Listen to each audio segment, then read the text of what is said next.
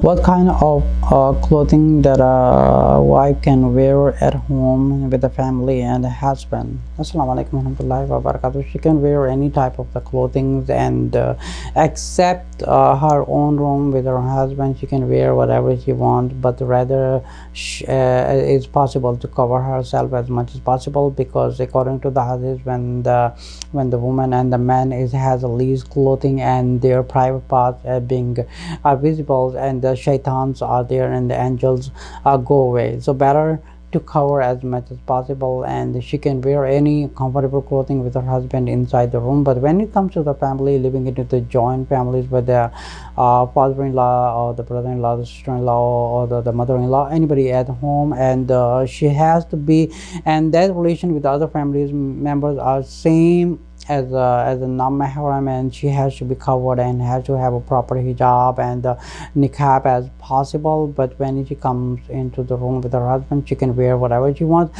but not something like she stay in naked and without clothing she move around, because according to the hadith, when someone removes clothing, the angels go away and the shaitan comes, and when someone is covered, the angels are there and shaitan goes away. And before removing the clothes, say Bismillah ar-Rahman ar-Rahim, and just turn off the light and do whatever you want, but rather stay in the clothing as much as possible. When you're getting out of the room, you can just wear which is like a hijab and proper hijab. Your body curves are not visible. It's same as that you're going out, but the staying in with the husband in a room, you're allowed to wear any comfortable clothing.